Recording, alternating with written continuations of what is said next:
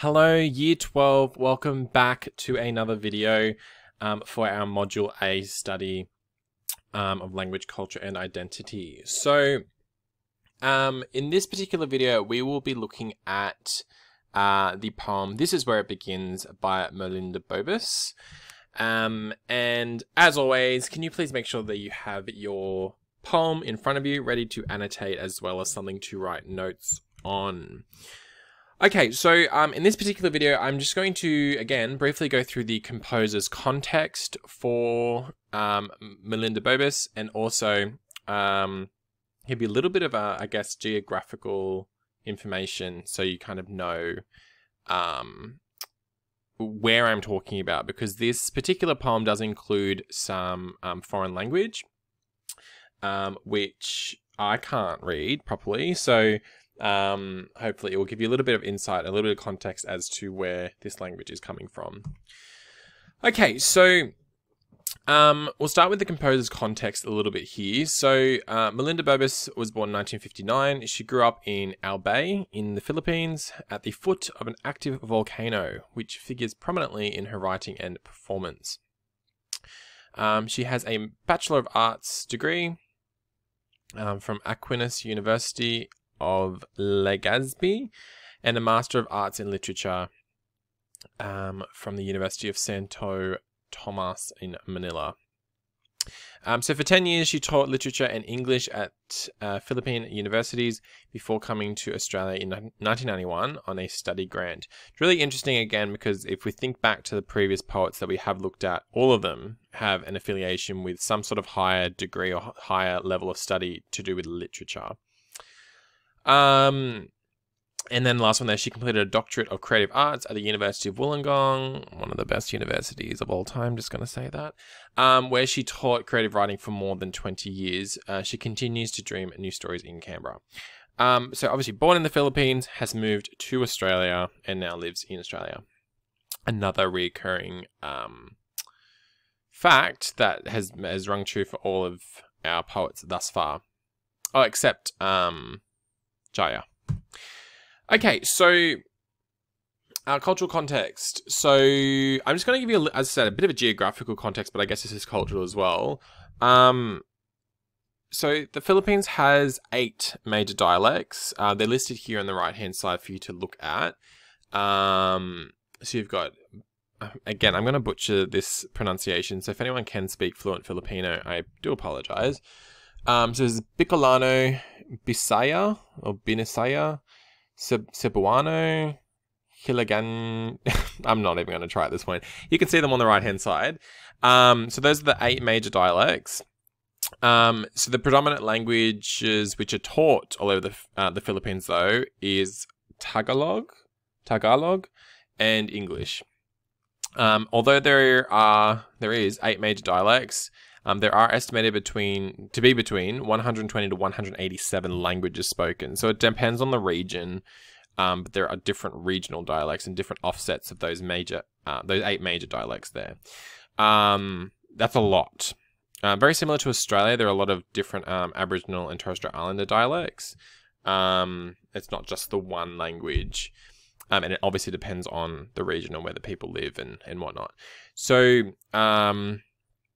I feel really proud because I've gone onto Google and I've even made a little video here for you to give you an idea. So this is obviously the Philippines. I've just typed in where she is said to come from. You can see there's the Mayon Volcano Natural Park. This is the volcano that we're referring to. So if you can just imagine, kind of, this is the area in which she grew up. And this is her region of the Philippines where she was born. And this will kind of give us a little bit of an insight into the language that she's speaking in the poem itself.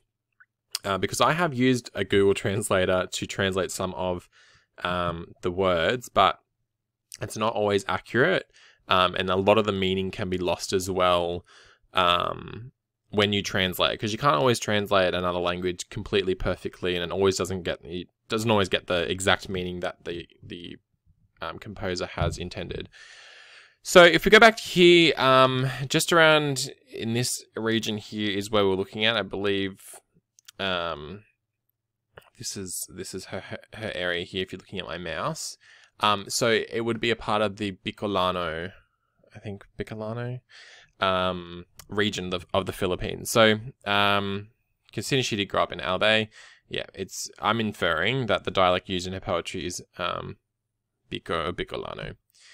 Okay, so we're gonna dive straight into the actual poem itself. So, as always, if you have not actually read the poem as of yet, can you please do so now?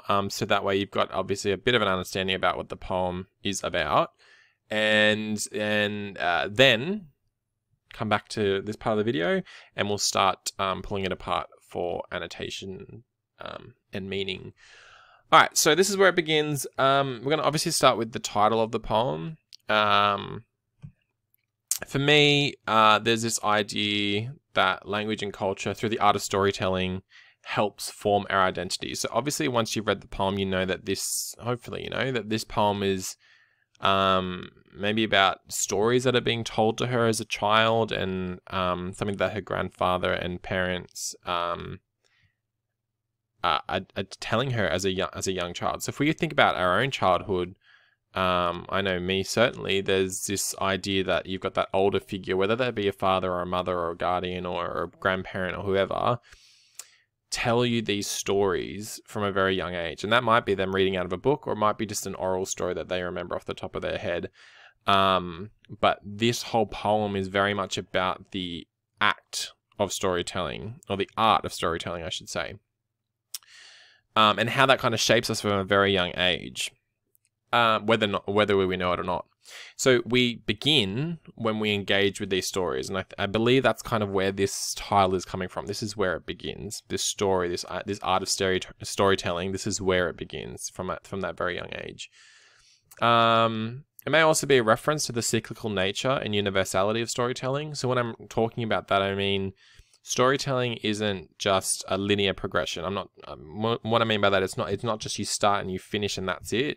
It goes around in a circle, cyclical, sorry. So these stories are told over generations and generations. They don't just stop and start and they're never told ever again. It's cyclical. In the same way that you're very young when you're first told your story, and then you may pass that story on when you're a little bit older to someone else. So there's that cycle. It continues on and doesn't just stop.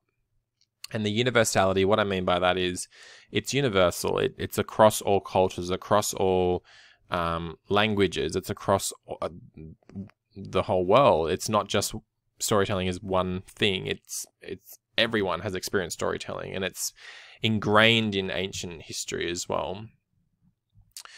Okay. It also may be a reference to the fact that all stories, and by extension, all people's lives, all cultures, etc., have some sort of beginning. There's a beginning there, and there's no real end to it. It's throughout this whole poem, they don't refer to an ending at all. It's ongoing. Okay, so we're starting the actual poem itself with Once Upon a Time. So it's Once Upon a Time in Bicol, Filipino, English. We tell it all over again. Sorry, we tell it over and over again. So we're starting off with a cliche here of Once Upon a Time. So it's a phrase that you should obviously be familiar with, but it's a phrase often associated with storytelling, more so in Western culture for fairy tales and myths and folklore for children. And it's often didactic in nature. And what I mean by that is didactic is in it teaches you something. There's something to be learned from the story itself. And that kind of links as well to this idea that this Once Upon a Time, it's not just English, it's in other languages as well. So it's kind of back to what I was saying there, the universality of storytelling. It's not just the one culture that would be associated with this. It's across all cultures. So Bicol is in reference to the indigenous people of the Bicol Peninsula in the Philippines, where the poet was born and raised. So I know I do say to err on the side of caution when we refer to who is really the speaker of the poem, and that's why I say just use the term speaker. But once you do a little bit of research, it's, in my opinion, very clear that this poem is about the poet's life. Okay. Filipino is a reference, obviously, to the Filipino people and or their language, and obviously English is in a reference to the English language. All right, I'll let you copy that down. Okay, we'll move on. Sorry about that, just taking a sip. We'll move on to our next stanza here. So this one is incomplete Filipino. I'm not even going to attempt actually reading that, because I definitely can't. I don't want to butcher that language. If you see the blue line kind of coming through the middle there, the bottom part of this slide is not a part of the poem. This is my translator version. So I put this into Google Translate, and I just need to say as a forewarning that Google Translate is definitely not accurate. And also, translating from another language, you lose a lot of the meaning. And in my opinion, you can't really ever translate from another language perfectly. There's always going to be slight changes depending on just the syntax, just the way that the language is actually created. So take this with a grain of salt. The only reason I put that English translation in there is so we can have kind of an understanding of what's being said here. So the translation that I'm getting here is, it is poisonous. I was about 6, maybe 5. Grandma was talking about crocodiles hiding behind the bed. Here it begins. I was 6, maybe 5. Grandma tells about the crab thief hiding under the bed. And she does actually go on in the next stanza as well to reference some of these ideas. So you'll see it's quite close. It's just not exactly spot on. Okay, so bit of information. So this is written in Filipino. I'm assuming it's Bicolano, the language that we're referring to back in that, where the map was, where she grew up, the region that she grew up in. But I could be wrong. As I said, it's loosely translated in English for the purpose of this analysis. But we're seeing already we've got these personal pronouns coming through, with the I was about 6, maybe 5. And this is what I'm saying. It's possibly the composer's voice here. So Bobis's voice here.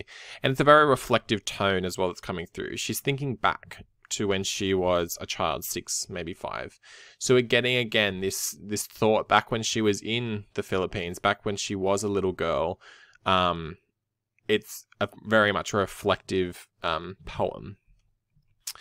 There's a metaphor coming through here as well. It is poisonous. I'm just hoping that's what it actually translates to, but it is poisonous. This idea that these stories can invade you much like poison, but it's also a negative tone coming through here as well. Obviously poison is quite negative. It can really injure you, possibly even be fatal, but it becomes a part of you. So these stories can affect you in negative ways, but they can definitely be a part of you, is what I'd be getting from this. The fact that these stories can invade your body, and infect you, whether that be a good thing or a bad thing. Okay, so, oops, I forgot that little part there, that's fine. So we've got auditory language coming through here in this next stanza. So this is where it begins. I'm 6 years old, perhaps 5. So this is where we're seeing there's a similarity between my translation and the actual poem. I'm 6 years old, perhaps 5. Grandmother is storytelling about the crab stealer hiding under the bed. Each story word crackles under the ghost's teeth, infernal under my skin. I shiver. But perhaps this is where it begins. Grandfather teasing me with that lady in the hills, walking into his dream, each time a different colour of dress, a different attitude under my skin. I am bereft of constancy. Literal at 6 years old, perhaps 5. So if we look at that first stanza on this slide here, there's definitely that use of auditory language being conveyed here. We've got the word crackles there, almost onomatopoeic in the way that it's created. It's used to create that hellish, fearful image, and you pair that with this idea of infernal, which I'll get to in a moment. I might even just pop it up here here we go. You've got that idea of crackle. So if you think about fire, the way that a fire would crackle, that's that onomatopoeia coming through there in that particular description. And if you look on the right hand side here, sorry it's not in order, You've got that religious imagery coming through. Infernal. It's referring to the characteristics of hell or the underworld. So this idea of fire and brimstone. Interestingly, the predominant religion in the Philippines is Roman Catholic. And there's that idea of purgatory and that idea of the afterlife in hell for people who sin. So there's this fear that's being created here through this story. So that's an interesting insight, I think, anyway, as possibly a little girl who's growing up in maybe a religious family or a religious household, who's kind of instilling this fear about doing the wrong thing and being a sinner, and that's the result of what would happen. So it's this, again, in my opinion, it's quite a negative feeling. It's that you're scared. She's scared, clearly. That truncated sentence here coming up here. She says, I shiver. It builds tension, reflects the profound effects these stories have on her as a child. So storytelling has the power to strike fear into someone, and that clearly can change someone's identity as well. If that makes that person maybe be a bit more, God abiding, maybe that person is going to toe the line a bit more and not want to, be a quote sinner. It can impact the way that person grows up and the things that they believe and who they believe in or what they believe in. So these stories, this language is very powerful from a young age. And I can't help but think that particular first stanza that we're looking at on the screen here has a very, very powerful and very religious tone coming through the imagery she's got there. And she's almost recognizing that fear that was instilled in her as a young child.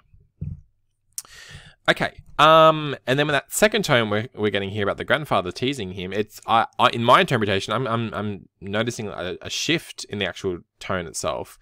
So there's a change in the tone here as the speaker recounts, I think, a lighthearted story that she remembers from her childhood. The idea of the grandfather teasing her, it's playful, it's not anywhere near as fearful as that first stanza where the grandmother was telling her whatever the story was about. So to me, this kind of shows that, these stories can be completely different. There's a variety of different stories. It's not just the one type of story. It's not just the one emotion that someone can feel.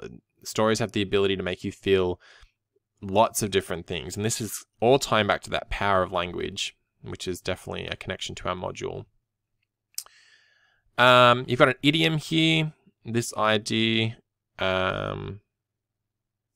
Under my skin is what I was referring to there. A different attitude under my skin. So it's not literally under the person's skin, but it's that idiom. And if we're not familiar with an idiom, it's essentially a saying that doesn't make sense literally, but it would make sense in a specific context or to specific cultures. So we know that under my skin means it's something that's kind of ingrained within you. So we've got the idiom there, under my skin. It's referring to her having a different reaction to this story as opposed to the scary one prior, but definitely it's still under her skin here as well. So these ideas that, you got this terrifying, hellish, religious story coming through in the first stanza that's kind of stayed under her skin. So maybe that's, stuck with her. She doesn't want to do wrong by her God, or she doesn't want to, be subject to this afterlife of hell and infernal fire and brimstone. But then she's got a different attitude under her skin with her grandfather's story because it's more lighthearted. She reflects maybe more fondly on that particular story. And even when she says there, I am bereft of constancy, bereft meaning deprived or lacking, constancy meaning unchanging or constant. She's bereft of something. What she's basically saying there, it's not just the one story. She's being given a variety of stories. Okay, so everything is different. It's not constant. And I think what she is trying to say there is that these stories that she's been opened up to there's a variety of them, and that's important. Okay, as we move on to that next stanza, or next couple of stanzas, we've got, again, very, very quickly, I'll just say here, this is where it begins. It's that put on its own line. It's that repetition again. So there's an emphasis being placed there that this is where the poem begins. This is where the story begins. This is where someone's identity begins. It's quite an important part of what she's trying to say here, okay? That's why it's put on its own line. She says, mother reviewing for her college Spanish exam. Ojos, labios, manos. Suddenly under my skin, long before I understood. Eyes, how they conjure ghosts under the bed. Lips, how they make ghosts speak. Hands, how they cannot be silent. Eyes, lips, hands. Bit of context for you. So Spain was invaded and colonized the Philippines in 1565. There were European visitors prior to that, but this is recorded as the date in which Spain, I suppose, invaded. So that is why the Philippines have that, you know, that Spanish heritage, Spanish history. And possibly why the mother is reviewing for her college Spanish exam. To me, I think that the ghost that she's referring to here is almost symbolic of the power of her imagination. It represents the fear that the story conjures, a physical manifestation of fear.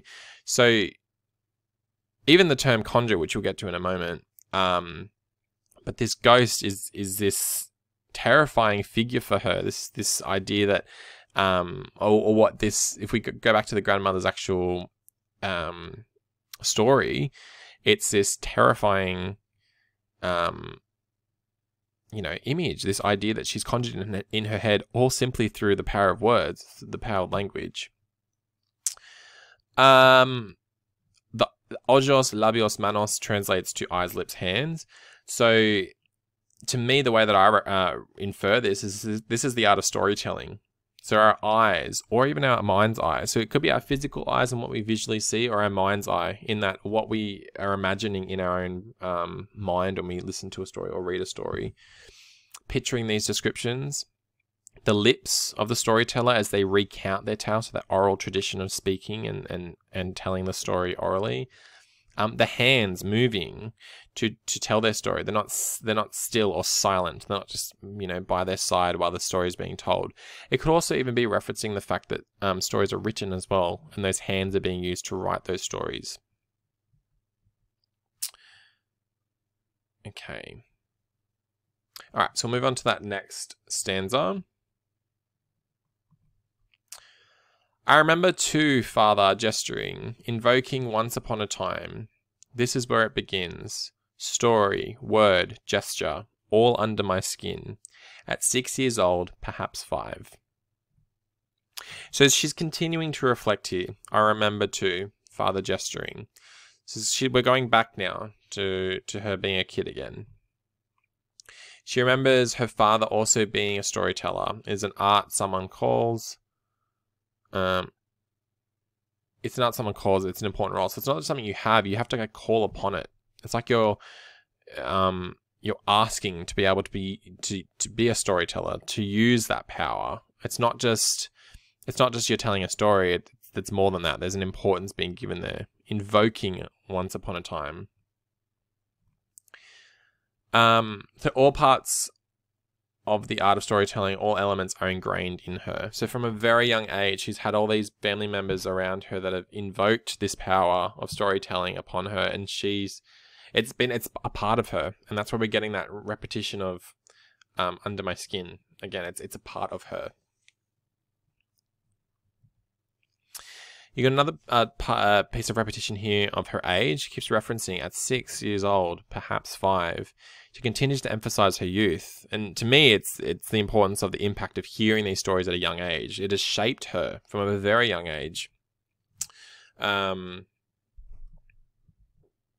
What we learn as very little kids is something that we take into our adolescence and take into our adulthood. And it shapes, you know, what we believe in and who we even believe in.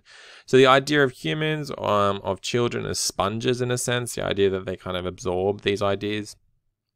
We absorb these stories, they make us who we are, they help us form our identity. So this language, we think back to our module, think back to our rubric, this language has a very, very close-knit connection to our identity. Okay? And obviously there's a clear connection to her culture as well. So language, culture, identity, that's what we're drawing on all these three pillars that we're looking at in this module. Language has the power to form our identity from a very young age is what she's trying to talk about here. All right, we will move on to our next stanza. And so this poem is for my father, mother, grandmother, grandfather, and all the storytellers, the conjurers who came before us. They made us shiver, not just over crab stealers hiding under the bed or a lady uncertain of her garb. They made us shiver also over faith, over tenderness, or that little tickle when a word hits a hidden crevice in the ear. Just air, heralding the world, all worlds that we think we dream up alone. So our time shift now is we're back to the present day. She's no longer reflecting. We're back to our present day. We're back to the speaker as of now as she's writing this. She is now the storyteller. She's telling this story through her poem itself. It's a bit meta in that way, but she is telling us this story. She is now the storyteller. And it, in my opinion, refers back to that cyclical nature that we talked about right at the beginning. This idea that storytelling isn't linear. It isn't from the start to an end. It goes in a cycle. It's generational as well in the fact that it's passed down from generation to generation. It's some sort of tradition. Okay, so the grandfather passed it down possibly to their son, who's passed it down to the daughter, and the grandfather and the grandmother to the daughter. So it's cyclical. Okay, you've got that supernatural imagery coming through again. You got these links to the supernatural imagery used earlier in the terms of the word conjurers. So to conjure something is very almost magical, witch-like in a way that you're usually conjuring something up, such as a potion or a spell. So it's, in my opinion, just suggesting that storytelling is as a form of magic. You know, it has the power to conjure people and things into existence through words. If you really break it down, and this always trips me out when I think about it, but what you're reading right now on your computer or your phone or whatever you're watching on is literally just pixels. But if this was a written word or a written piece, like a page, it's just lines in a book. It's just shapes. It's literally just shapes that are created, and then we're interpreting meaning from it, and we're putting all these shapes together. Or you're listening to my voice right now, and it's literally just my voice box making noises into something that you understand. I think the power of language and the power of words is, you know, something that we don't really value in today's culture, and this may be something that she's referring to as well. So this language has the power to conjure people and things into existence, and it definitely has the power to shape who we are and our identity, especially from a young age. So you got that personification coming through as well, where it's saying, or that little tickle when a word hits a hidden crevice in the ear. These words are alive. She's giving these words human characteristics. They have they have powers beyond what we would normally think. It's not just literally a word. There's meaning beyond that word. Again, the personification here, these words are just air, literally. So it's literally just me breathing right now to make words. But they have the power to become so much more. And they have the power to do so much more as well.